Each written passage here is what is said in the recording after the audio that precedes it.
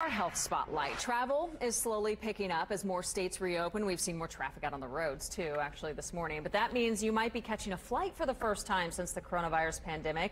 There are protective measures infectious disease experts want people to know as they travel. News 8's medical reporter Dr. Mary Gillis is here with the future of flying. The future of flying. So people are out. They want to get fresh air, the freshest of fresh air. Why not 35,000 miles in the sky? Right. So obviously we've covered here on Daybreak, airlines have continued operations. They've been taking a lot of safety measures themselves, flight attendants wearing masks, sanitizing seats.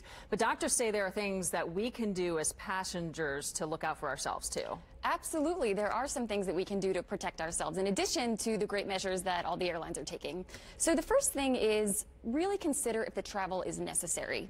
Is it necessary? Do you have to go? Is it for leisure? Right. Maybe drive if you have the option. Yes, if you have the option, drive. Okay. And then what about the kind of seat that you choose on the airplane? That can actually make a difference. Absolutely. You want to go for a window seat, and I'll tell you why. So window seat, if you're in the aisle, so you're more likely to bump into people. You know, it's kind of an arrow. People are bumping into you with their elbows and this and that, and that's human-to-human contact. All right, for now, we don't want that. And so window seat prevents that.